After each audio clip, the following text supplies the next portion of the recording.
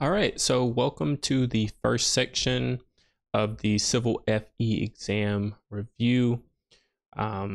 This section is the mathematics and statistics section, and today we're going to be focusing specifically on analytic geometry. And according to the reference handbook, it says that we have roughly 8 to 12 questions that is going to be given for the mathematics section. So let's go ahead and dive into this first question. So it says the equation of a circle is x squared plus y squared equals 25. What is the length of the radius? All right, so what information are we given? Well, we're given the equation of a circle. Okay, what are we trying to find? We're trying to find the length of the radius. Okay, are there any formulas that we need? Yes. So first thing that I would do is a search in my reference handbook. I would search circle and see if I can find the equation of a circle, and it's the first thing that comes up. So let's zoom into here. So it says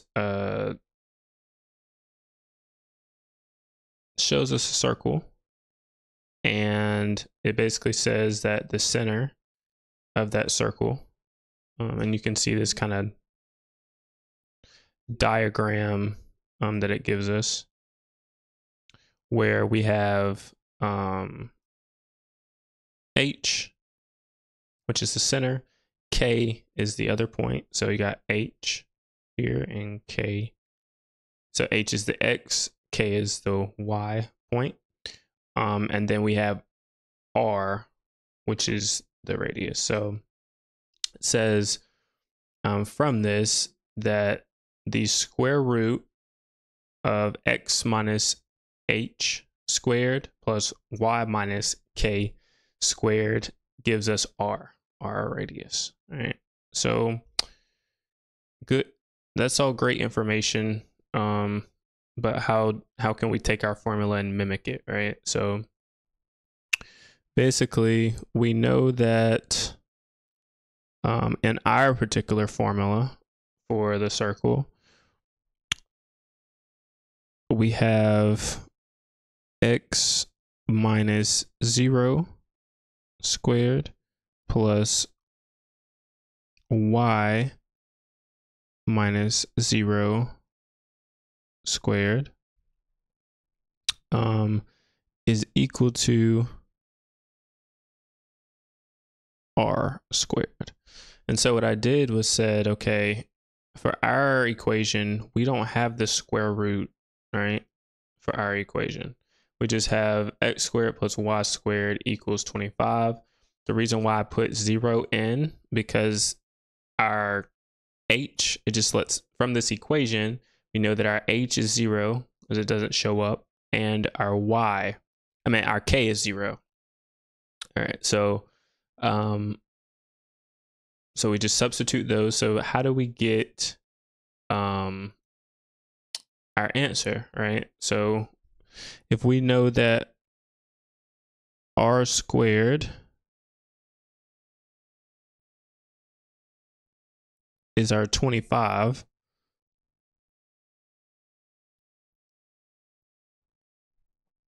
right? What is r? R equals the square root of 25, which equals 5. I hope that you're enjoying this video. I just wanted to drop in and say, if you're looking to pass your Civil FE exam within the next 90 days, then you definitely want to check out the course that I've created. The video that you're currently watching gives you just a glimpse of what is in the course, and I have made it test taker proof. And what that means is no matter if you've been out of school for a while or you just have trouble with some of the engineering concepts, if you study this material that is in the course, it will help you to pass within the next 90 days. There are also full practice exams. Yes, 110 question practice exams, along with review guides and study schedule templates to help you pass. And these are resources that I have created for you. So if you want to check out any of those, just head down in the description box below and check them out now. Now, to stay up to date on any new videos that I drop, whether it is more practice problems like in this video, or if you want advice and some extra tips to help you pass your Civil FE exam, you're gonna wanna make sure that you hit that subscribe button, turn on those bell notifications so that you know exactly when I post. And if you wanna check out the next video, you can here.